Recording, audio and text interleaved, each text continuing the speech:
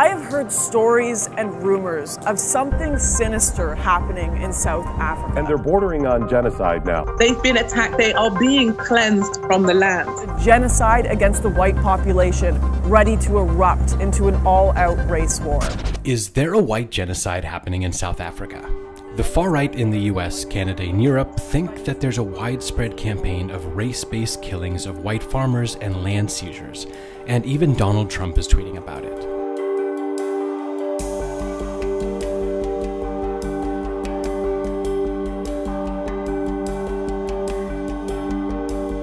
The problem? The story of white genocide is actually a myth. South Africa has one of the highest murder rates in the world. Its government says that the farm attacks are just part of a greater violent crime problem, and there's no reliable data to suggest that white farmers are targeted more than anyone else.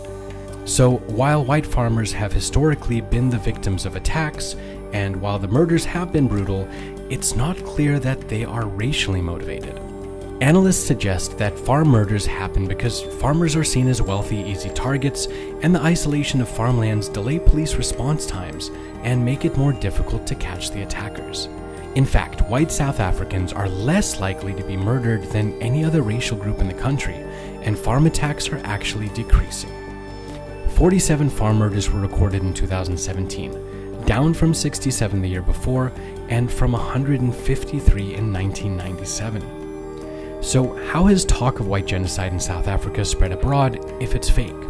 The spotlight is on South African farms because of the government's land reform measures, which are intended to address racial inequality by redistributing land from white farmers to black farmers who were barred from owning them during apartheid. Two Afrikaner organizations in South Africa, AfriForum and the Suidlanders, are opposed to the land reform and are feeding the myth of white genocide through digital campaigns targeted at international audiences. In 2017, Simon Roche, a member of the Suidlanders, a white nationalist survivalist group preparing for a violent race war, spent the year traveling to alt-right conferences in the US and made guest appearances on a number of podcasts. Soon after, the story of the persecution of white farmers in South Africa started being picked up by more popular far-right figures like Ann Coulter, Katie Hopkins, and Lawrence Southern.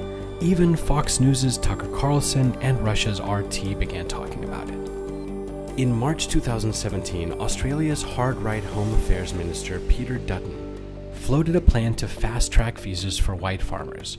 Rallies were held in Australian cities in support of the persecuted white farmers.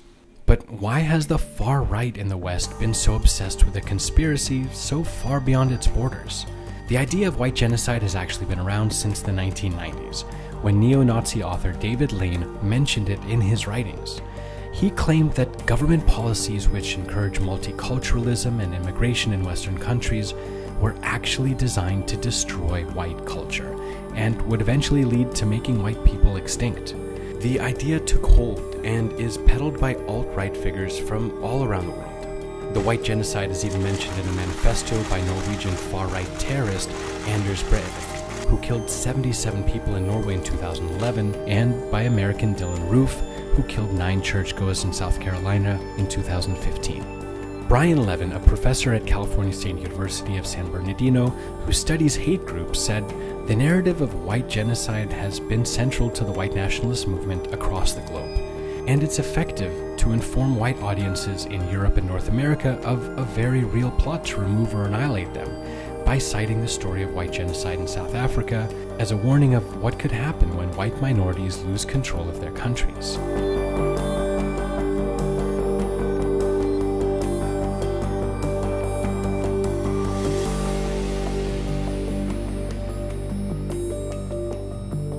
Is the far right using conspiracy about white farmers in South Africa to make the threat of a white genocide in the West more real?